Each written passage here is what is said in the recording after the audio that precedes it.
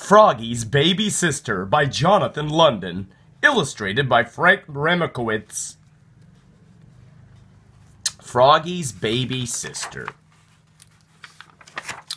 Froggy woke up. "Is this the big day?" he wondered. He hopped out of bed and flopped to the kitchen. Flop, flop, flop. "Good morning, Froggy," said his mother. "Wow, Mom," said Froggy. "your tummy is huge. Is the baby coming today?" "I hope so." She patted her belly and beamed. "I want a big baby brother," said Froggy. "Sisters are great too," said his mom. But Froggy wanted a brother. He daydreamed about him all day. "I will teach him how to swim. I will teach him how to play soccer." "Froggy!" called his father. "What?" "I'm taking Mom to the hospital. Max's mother will stay with you." And off they zoomed in a taxi cab. Froggy felt like he'd swallowed dragonflies for lunch. Max's mother tried to read to him, but Froggy couldn't sit still. She tried to play catch with him, but he kept falling flat on his face. Oof! When will the baby come? He wondered. Finally, he dozed off under the kitchen table. "Froggy!" called his father. "What?" "Come see the baby!" Froggy jumped up and hit his head on the table. Bonk! Then he flopped to the baby's room. Flop, flop, flop. "It's a girl!" said Froggy's dad. "A girl?" cried Froggy. "Yuck!" "Her name is Pollywogilina," said Mom.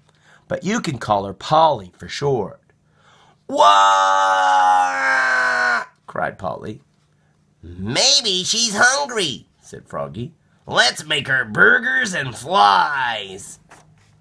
Soon Polly was sitting on Mommy's lap, sucking on a bottle of cream of fly mush. Slurp, slurp, slurp. "Let me feed her," said Froggy. "I can take care of her all by myself." "Not yet," said Froggy's mom. "When her legs are all grown in and she loses her tail, then you can take care of her." Spring ended, summer came. Froggy wanted to teach Polly how to bounce on a pogo stick. Boing, boing, boing. But Polly was too little. He wanted to teach her to jump off a swing, but Polly was too little. "You can't do anything," he said, and he flew off the swing and landed in a pond. Splash! One day, Frogolina came to see the baby. "She's cute," said Frogolina.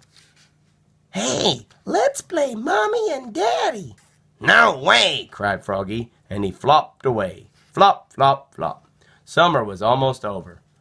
"I'm tired of waiting," said Froggy. "Polly's no fun. I'm going over to Max's and I'm never coming back."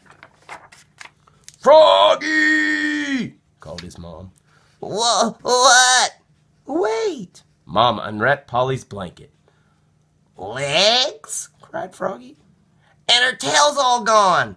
Yippee! Now I can take care of her." "Yes," said Mom. "Here's her diaper bag."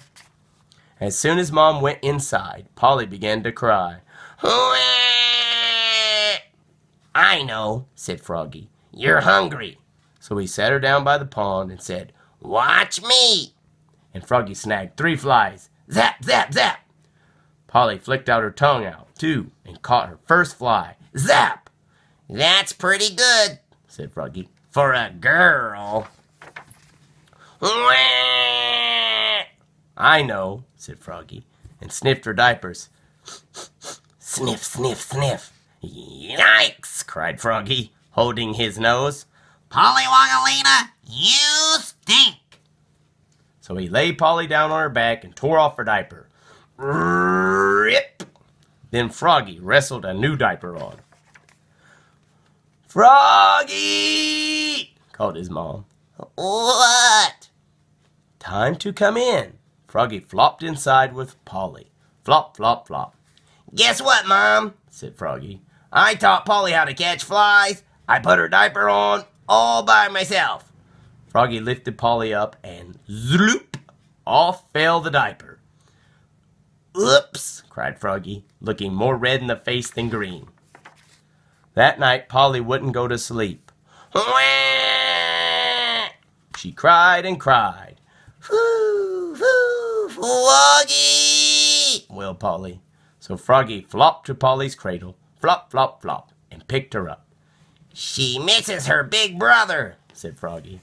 Go to sleep, Pollywogilina. And Polly went to sleep in Froggy's arms. Zzz.